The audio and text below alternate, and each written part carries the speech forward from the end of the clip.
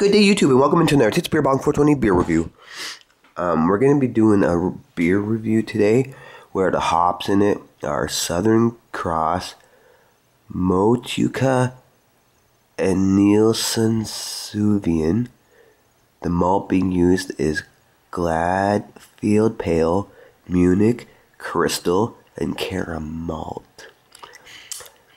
It says that it uses a 1272 All-American ale yeast, 70 IBUs.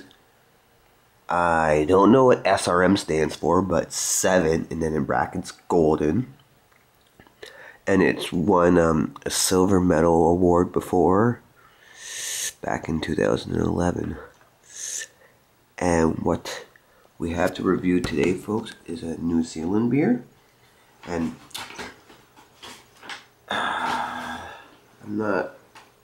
I've had stuff from New Zealand before. I can think of two things right now. And kind of forget how the one was. It was a Scotch porter, or Scotch ale, sorry. But a porter I had in New Zealand was effing amazing. But what we're reviewing here today, folks, is from the 8 Weird Brewing Company. But even though this is the 8 Weird Brewing Company, what was it? It's apparently brewed at, this actually might be brewed at the Renaissance Brewery. And that's the people I've had their porter and Scotch ale from. But this is HopWired. It's a New Zealand India Pale Ale. Bottled and brewed by 8 Weird Brewing Company in Melbourne, New Zealand. 7.3% alcohol, 500 milliliters, strong beer. Production date, December 11th of 2012. Huh. And we get it as like a spring release here type thing. Or at least for a short period of time in spring, we can have HopWired IPA. So we're pretty sure HopWired is the first bottled New World India Pale Ale made with New Zealand grown pale ale malt and 100% unique New Zealand hops. We bet you'll find nothing else like it on the shelves. Although there's plenty of malty sweetness, this beer is all about the hops. But unlike an American India Pale Ale, which will mainly challenge you with grapefruit and pine-like flavors and aromas, the Kiwi hops used in HopWired produce something more like a tropical punch bowl. Passion fruit, limes, oranges, and Sauvignon Baltic grapes, to name but a few. A local Marlborough winemaker even said it smelled like gooseberries. Gooseberries? When did you last actually smell a gooseberry? Well, if you're asking me, HopWired, probably not in a bunch of years when I last had that gooseberry beer that came in that historical Ales of Scotland set. But it could have had gooseberry smell since. Decide for yourself or just enjoy it with further complication. Cheers. And then it's just saying that the 8 Weird Brewing is inspired by the legendary Kiwi can-do mentality and fellow craft brewers who have dared to challenge the masses and show us all that beer is no longer just beer. Crafted by a Danish brewer who found permanent ground in Marlborough, New Zealand. Expect unique brews. Expect ingenuity flavor. And let's review HopWired. Or HopWired. Yeah, HopWired IPA. What was it again, folks? 7.3%.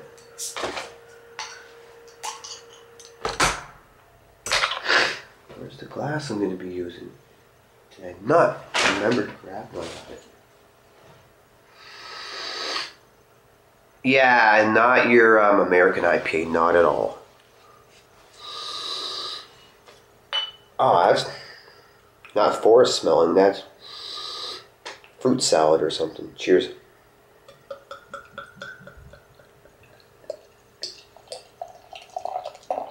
Whoa, let's slow the pour down a bit. Now I'm going to have a massive head.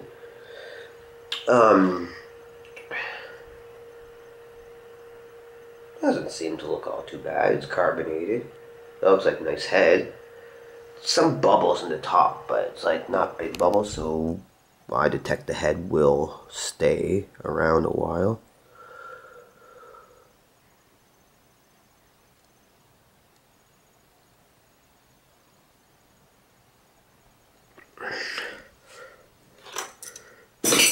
Let me just get the bottle put on here.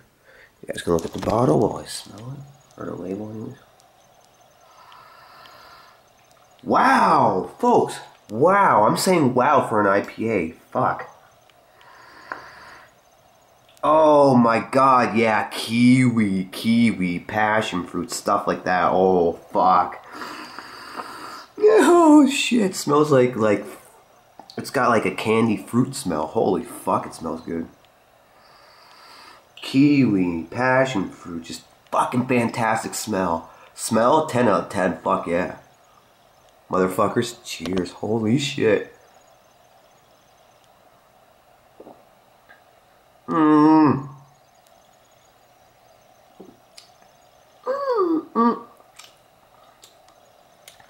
Ah, holy shit, that's interesting.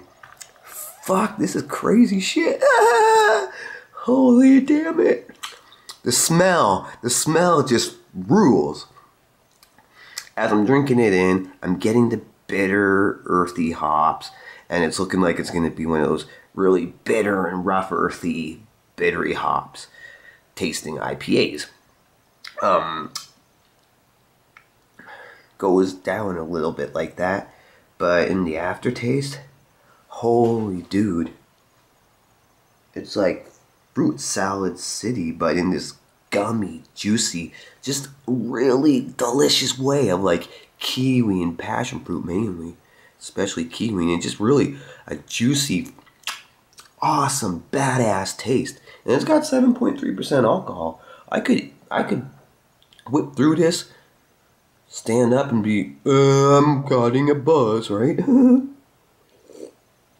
Lacing on the glass, you son of a bitch, this is good. New Zealand's got kick-ass fucking beers, folks. You ever get the chance, try it. I love their fucking Renaissance Porter. Forget how the Renaissance Scotch Ale was. And this 8 Weird Brewery HopWired IPA from New Zealand. It is a little heavy, not super heavy. It has a little bit of a burn going in my throat now. And belly. Definitely has some of the earthiness and bitterness, but so juicy on kiwi and passion fruit, and just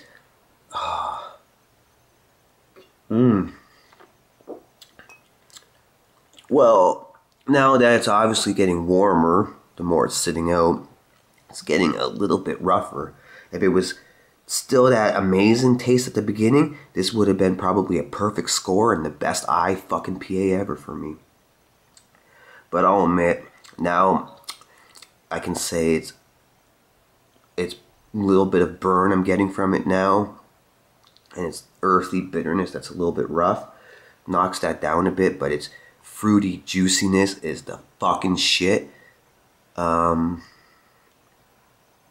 Just because of how some of it's feeling now. It almost got a perfect score, but this is going to get an 8.5. This fucking kicks ass for an IPA. Thanks, folks. Peace.